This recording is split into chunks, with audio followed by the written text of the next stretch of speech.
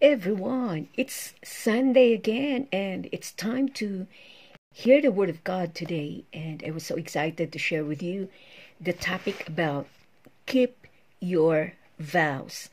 In Matthew chapter 5, verse 33 till 37, it says here, "You have heard that it was said to our people long ago, when you make a vow, you must not break your promise.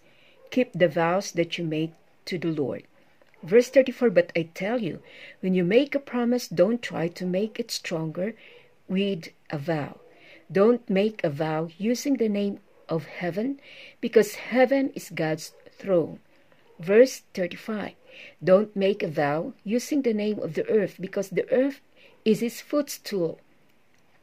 Don't make a vow using the name of Jerusalem, because it is also belongs to him, the great king." Verse 36, "And don't even say that your own head is proof that you will keep your promise. You cannot make one hair on your head white or black." Verse 7, "Say only yes if you mean yes, and say only no if you may mean no, saying more than that is from the evil one." So the first thing is that commit to tell the truth. Truth is a rare commodity these days. What do you feel when someone lies to you? So the answer is that definitely hurt, especially when the lie starts to affect your own life. So when these lies damage people's lives, there is only one word that comes to mind, and that is betrayal. So why do people lie or swear falsely? In a worldly reasons.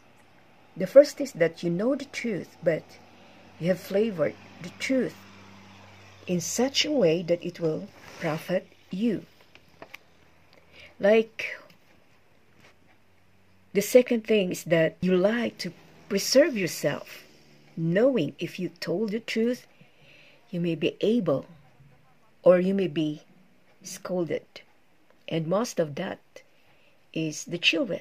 They don't want to tell the truth because they're afraid to be scolded.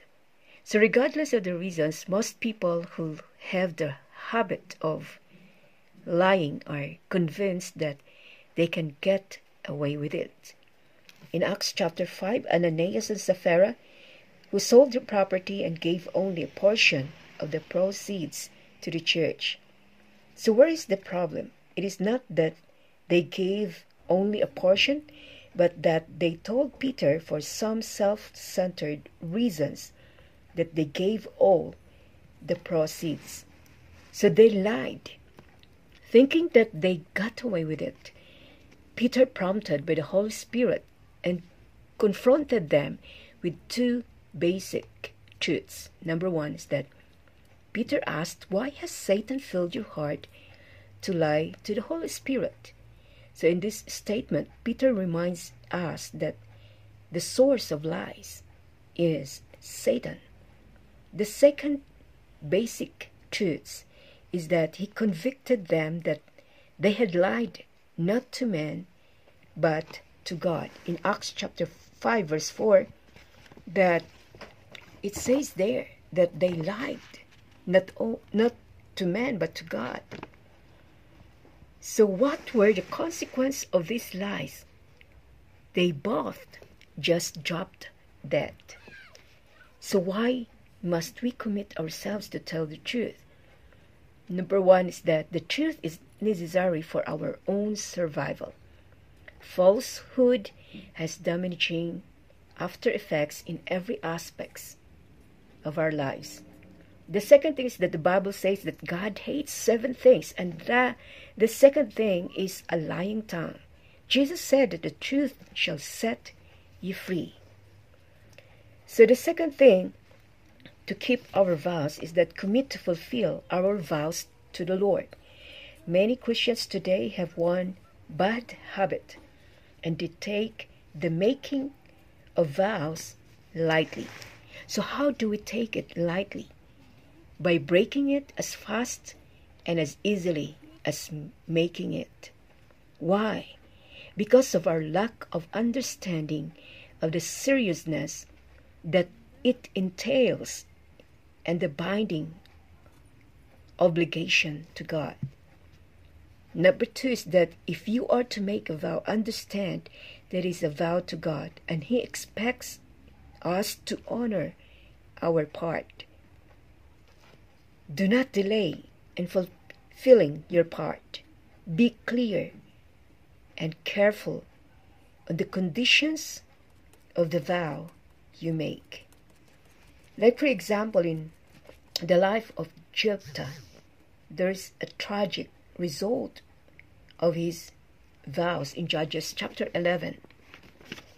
So the exchange for victory over his enemies, he casually vowed to offer as a burnt offering whatever comes out first to the door of his house.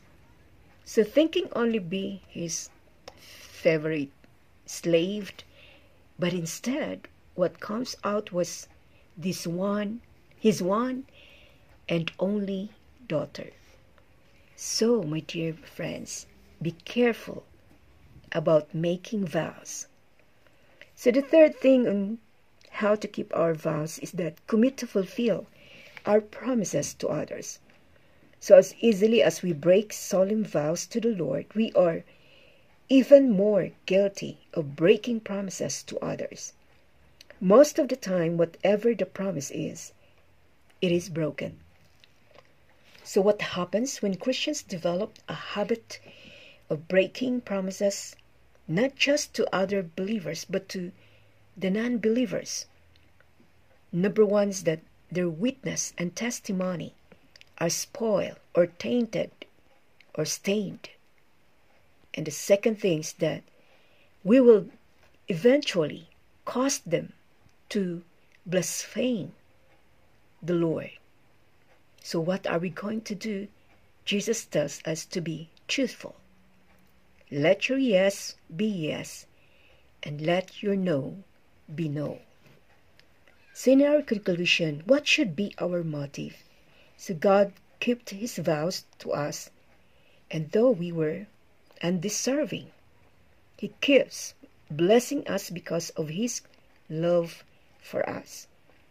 We who were redeemed by the blood of Jesus can return the blessing back to God by our obedience to be truthful vow keepers. Thank you so much for listening, and I hope that it gives you understanding and enlightenment in making your vows, not only to the people but to the Lord. And have a great day, everyone. May the Lord bless you, and may His presence be with you all.